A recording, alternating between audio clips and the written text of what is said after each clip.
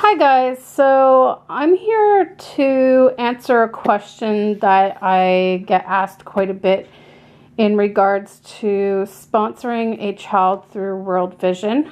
So a lot of people have asked about corresponding with your sponsor child and how often do I hear from my sponsored children. Some people have said that it's been like a year and they haven't heard from them, or all they get is the annual report and that's it. And so I kind of am here to talk about that and kind of answer that question. So basically, the child that I've sponsored the longest is Yorgelise. This is her scrapbook here. I think I've showed it to you guys before. But there's stuff in there that I have to add to her scrapbook that I haven't yet. But anyways, January 2005 is when I started sponsoring Yorgelise. And so this was her when I first started sponsoring her, but she looks completely different now. It's crazy to have watched her grown up. But Yorgelise has been a very unique experience for me. From my understanding, it has not been the norm for World Vision sponsorship. So I've been really, really lucky in that regard.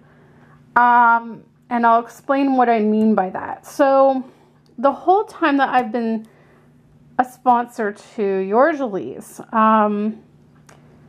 I probably wrote to her a lot more throughout the year than I do now.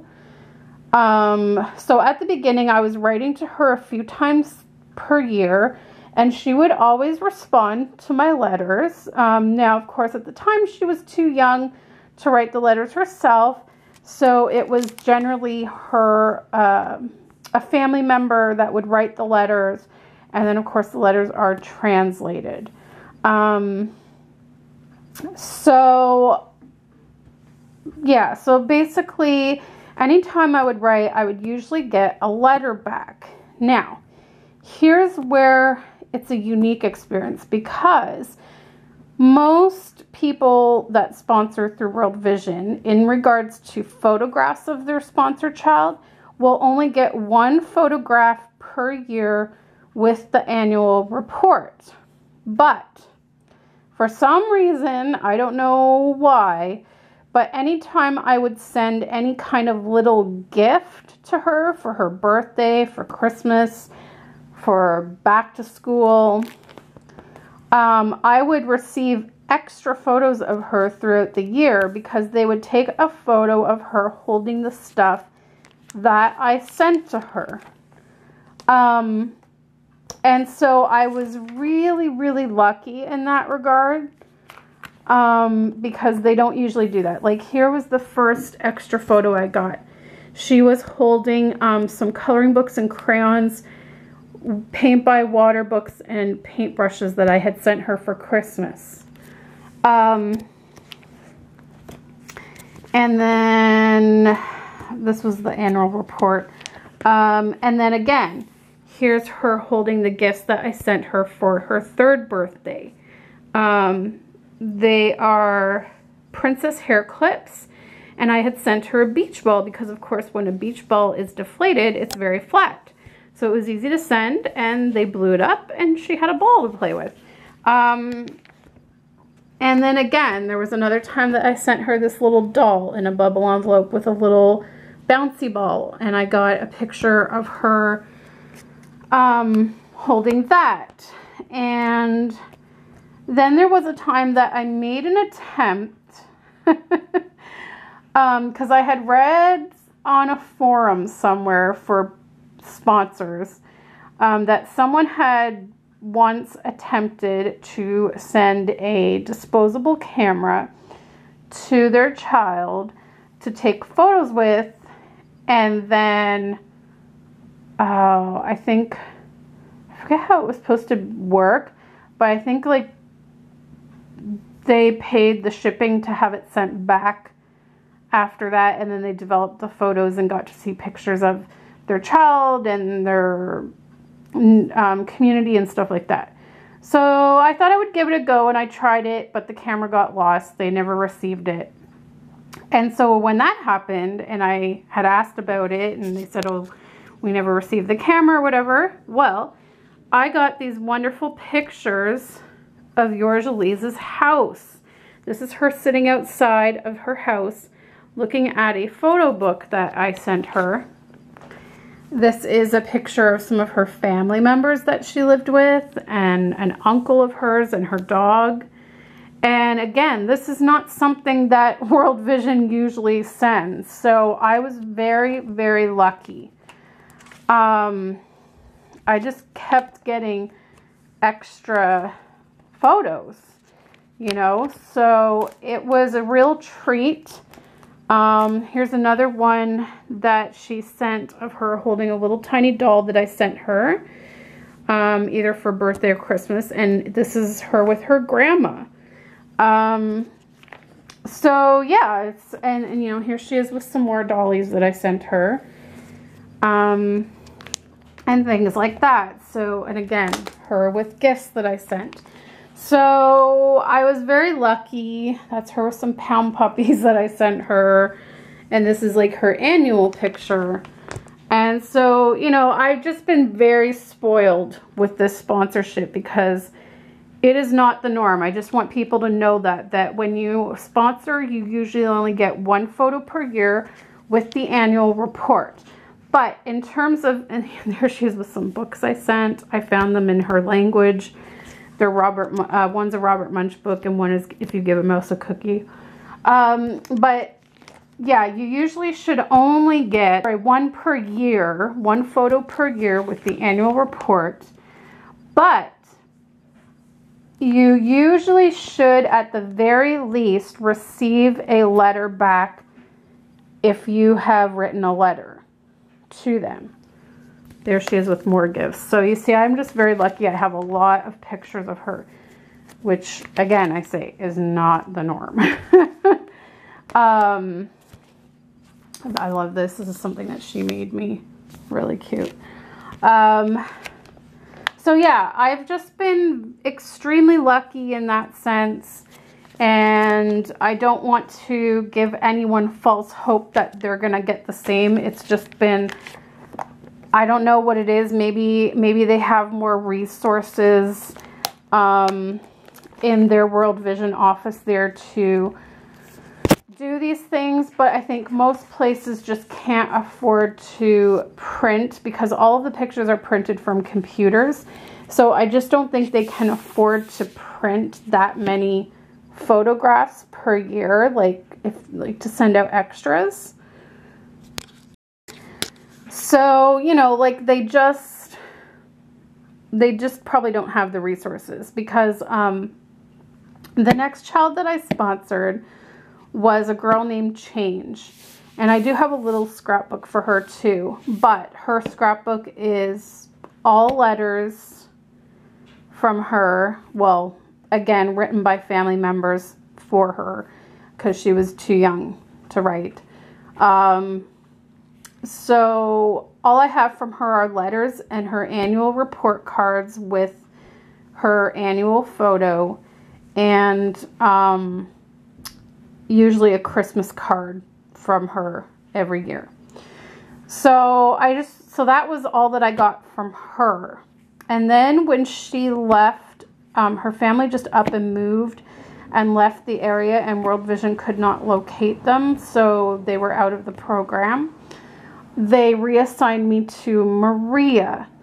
And so Maria is, I've been sponsoring her now, I guess, 2 years. And I will let you know that the very first year of sponsoring her, the only thing I received was her annual report and a Christmas card. I had written her a letter to introduce myself, and I was told that I'd receive an introduction letter from her as well, but I didn't. And I think I probably sent one other letter somewhere during that year and didn't hear anything back either. But then I did finally get a letter back from her after I sent a Christmas gift to her, the first Christmas, I believe. I think. No, maybe not. Because I think I sponsored her just a little bit before Christmas and that. So I'm not really sure. I can't remember when I started sponsoring her, if it fell right near Christmas or what. But anyways, it was about a year before I actually received a letter from her. And so now, you know, the only times I've written to her since then have been to send her a birthday gift or a Christmas gift, and I usually include a letter at that time, and she has written back on those times. And then of course I get the annual report with her annual picture. I haven't gotten any extra photos of her. Now I haven't, like, you know, like I say, I don't write a whole bunch throughout the year like I used to. I really need to get back to doing that because I miss doing that. But things just get so hectic, and then time just seems to go by faster and faster. And I just, you know, next thing you know, it's their birthday or Christmas, and I'm like, oh man, I haven't really written them throughout the year. So I need to try doing that some more and see if I can get more letters from her. So definitely, like, don't sit back and wait for your sponsor child to get in touch with you, because the only thing you'll probably receive then is the annual report and a Christmas card. So you need to, you know, take that step and write them a letter, and they should write back, in response. And you know, I usually keep the letters very simple. I don't like to talk a lot about trips that I go on or things that I have, because I don't want them to feel bad that they don't have these things. So I generally just talk about what's going on in my life. Sometimes I'll mention, you know, how my health is doing. I'll talk about the kind of weather we're having at that season, about my family. And then I'll usually ask them questions like, how are they doing in school? What season are they in? Because quite often they're in a totally different season to what I'm in. You know, what they like to do. Do they have any friends? What are some, like, traditions that they do around this time of year, you know, things like that. Just open-ended questions so that they can respond back, and you can, you know, learn a bit more about them and stuff like that. So that's pretty much all I have to say on the subject of correspondence.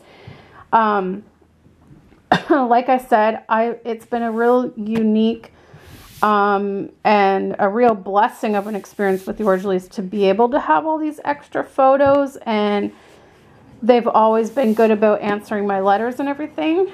And so far, you know, like Change, when I had Change that I was sponsoring, she answered all my letters.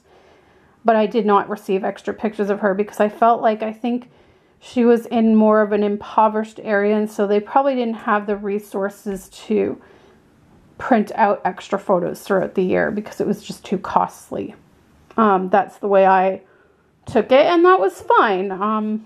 As long as I got replies from letters I sent, and she would always, you know, thank me for the gifts that I sent, and, you know, she would say, oh, I like this and that you sent me or whatever, then, you know, I knew that she received it and all was good.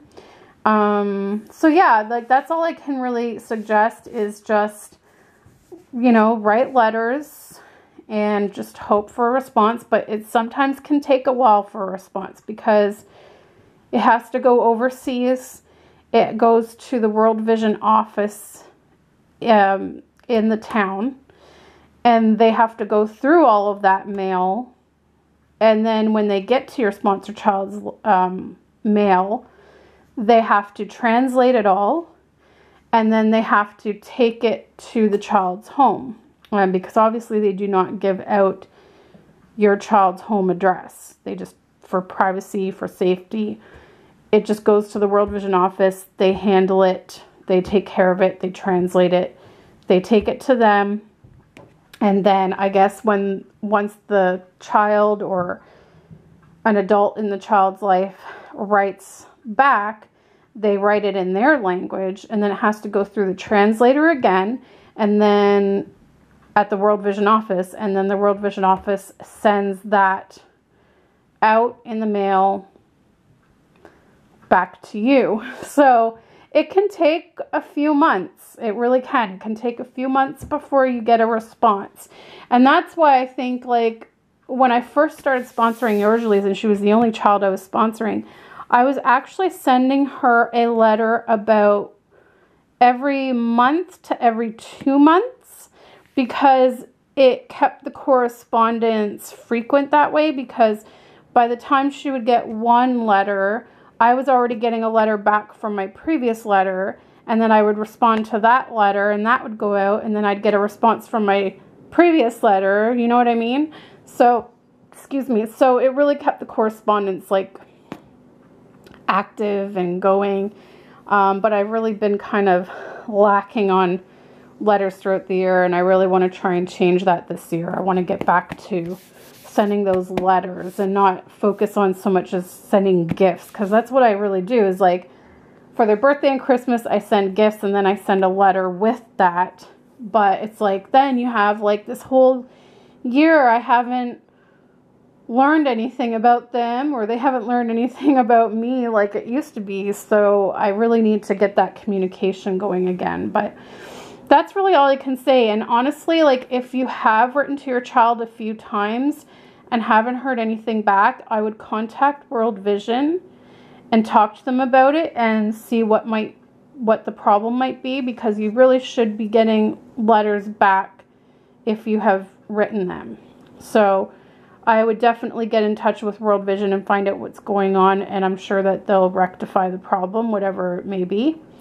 So yeah, so that is my response on the question that I always get about correspondence, because I think people get a little confused when they see so much coming from Yorjalees. But let me tell you, Yorjalees is a rarity. The more norm is just letters from them in response to your letters or gifts, and the annual report with one photo per year and a Christmas card per year. So yeah. So like I said, though, if you're not getting those things, and also World Vision should be sending you birthday cards to sign and send to your child. They should also be sending you, it looks like now they're doing Valentine's every year, so they should be sending you Valentine's to sign and return for your child. They should also be sending you a Christmas card to sign and send to your child. So definitely, if you're not receiving those things either, definitely get in touch with World Vision, because you should be. Because that's another part of it, is that they try to make it easier for you to correspond, so that, let's say you just can't afford the postage. Even, like, honestly, like, even now, just to send a letter overseas is really, the stamp is expensive. At least over here, it's probably like $2 or something now.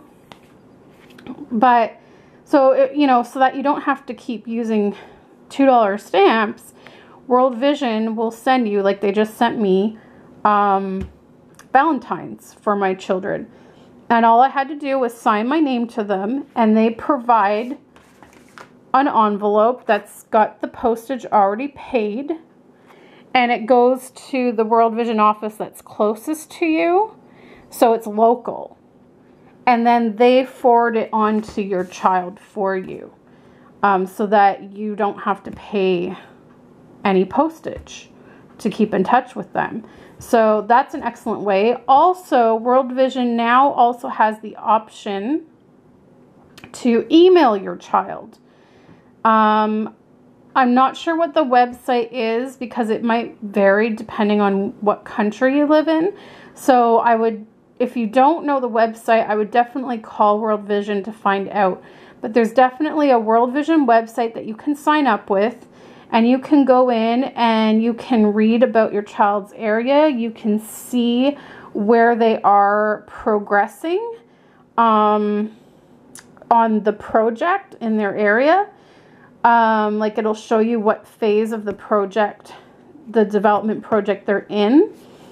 You can see updated photos of your child. Like usually they'll put their annual photo up there. You can email your child through there.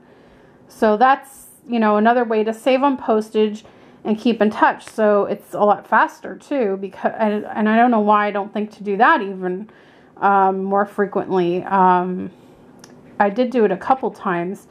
So you can send an email, and I guess they'll email back, or maybe they'll even just send a letter back. I'm not really sure how it works because it's been a while since I've used it. But yeah, that's another option too, to keep in touch with your sponsor child. So yeah, so that's about it. I think I've covered just about everything, and I hope that this was helpful to you if you're a sponsor and you are having some issues with communication and correspondence. Hope this gives you some tips and advice, and give it a thumbs up if it really helped you guys. And thank you so much for watching, and we'll see you in the next video. Bye.